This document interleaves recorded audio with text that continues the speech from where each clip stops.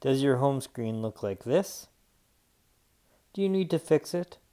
I can show you how.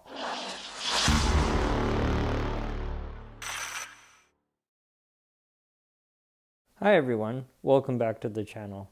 If this is your first time here and you're looking for technology tips, tricks, and tutorials, you've come to the right place. If you find this video helpful, subscribe. The other day I took my phone out of my pocket to find that my home screen looked like this. The phone dialer was missing. I had accidentally deleted it. I assumed I had just moved it. Naturally, the first thing I did was go to the App Store to try to download the phone. I have another video on how to reinstall deleted apps. To see that video, check out the YouTube card on screen now. The phone dialer is not available in the App Store. So if the icon is missing off the home screen, just reset the home screen layout.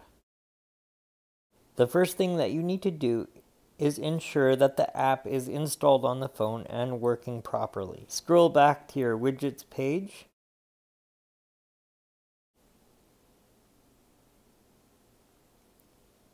Tap on the phone and you can see that my phone works. Exit the phone app and open Settings. Tap General and scroll down to the very bottom of this page. Tap Reset. Tap Reset Home Screen Layout. Tap Reset Home Screen once more.